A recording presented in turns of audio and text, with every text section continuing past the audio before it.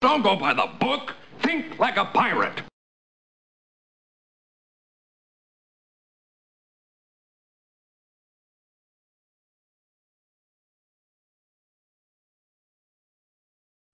People often ask me what I do for research and where I find my information and how I got my experience. I'm by no means an expert, but after my third boat and after Pirate Booty and almost 2 years of restoration on her, I'm getting a lot better. I always like to make a diagram of what I do. So I know, for example, this is electrical, I have one for plumbing, I have one for, what else? I think, well, maybe that's it right now, yeah. Oh, I'm sorry, for the rigging. So this is big, 11 by 17. I get these at, I think it was CompuServe or someplace anyway. But I'm a drawing person, so I need to see what I do. So what I kind of envision, and I have done now, is these are LEDs, my cabin and port lights.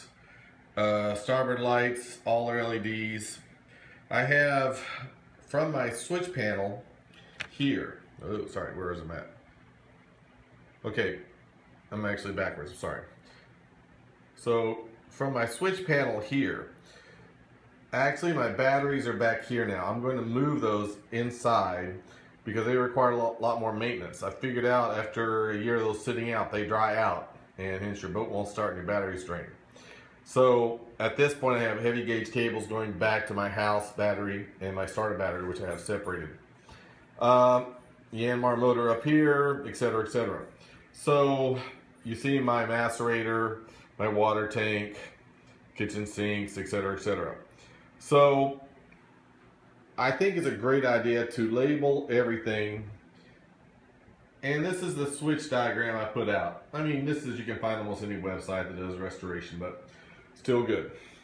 Now, if I could recommend any books, the first one you need to get is this. Nigel has everything from A to Z on boats. I'm not kidding.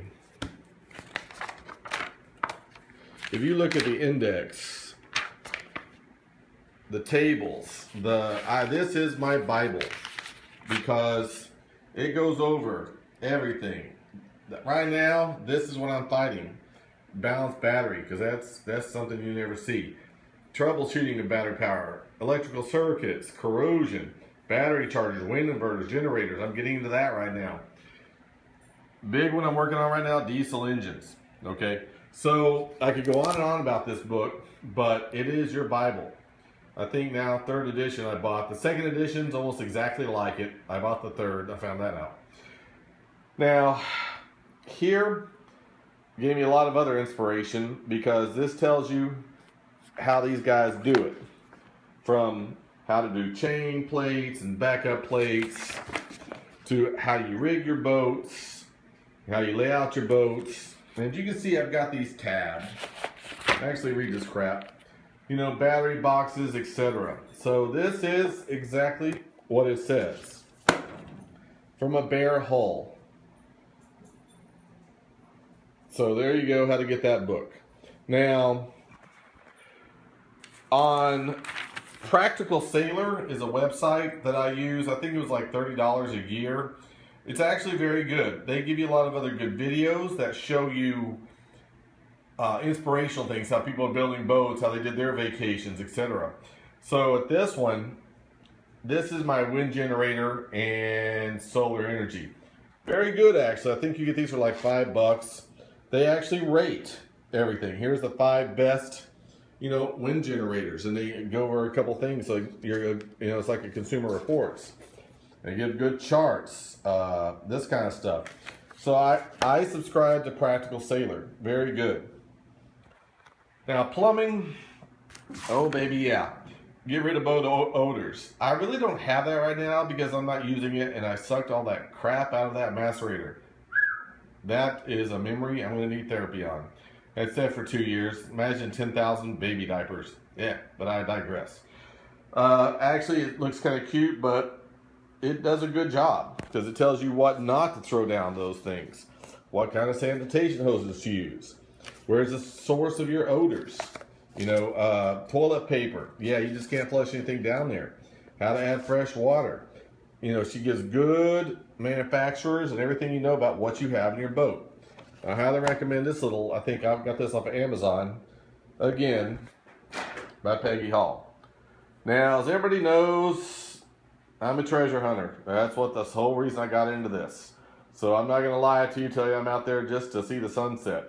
Once I get this running, I'm going to be looking out there for Spanish treasure.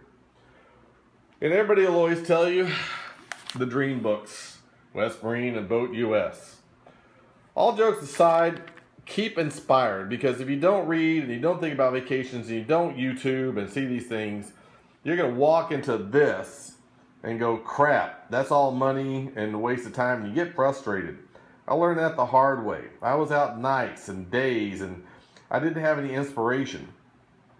If you don't go out to here and see, oh, I don't know, show me something. You know, fishing, people, what can you do, you know? You've got to keep inspired. Because if you don't, what is a dream about but inspiration? And as I told everybody about, absolutely. Yeah, right now I'm fixing this boat and I've been around the Florida Keys a little bit, but that's not where I'm stopping. Bahamas, baby, that's my goal. The next fiscal year, I want to do Key West to get that further trial run, and I want to go to the Bahamas, cross that Gulf Stream. That's another goal of mine. And I'm not going to lie to you, they get a West Marine card and a tow boat USA. I haven't used them. I hope I never have to, but it's sure nice to know. And Lord knows, people, we can dream. You know, everything in here I want. I get the catalog. Why? Again, inspiration. If you don't remember the fun things, believe it or not, the most I've spent on my sailboat on any one piece was lumber.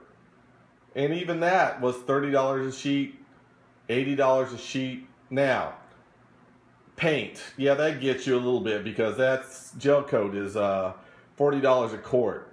Fiberglass, by the gallon, about $100. You know, we can talk about that later. But if you're having a fiberglass, a whole lot of stuff, you really need to look at the boat you bought. I cannot stress enough, I did this mistake the first time. There was rotted wood here and rotted wood in here, and I just gutted it and found out later I was not a carpenter. The reason you see me rebuild and just kind of cut out and slice part of these out is because I'd have to rent all of these out. I'd have to rip all that out. I took on that old boat about a week to chisel this out in the floor. I had a bare hull. Now, that might sound good, but don't start from a junk boat. Start from fresh wood. If you really that gung-ho, baby, go after fresh wood. There's a lot of the 26-foot tiki, etc. Now, we'll talk later about websites, but this is what I read and where I get my experience. Again, your Bible. If I can recommend one book to buy, YouTube is great, but you get 500 different ways to tell you how to do this or that. This guy knows his stuff. Now later, we're going to talk about tools, but for right now, I got my planning, I'm moving on, I'm shaking. Well, that's all, folks.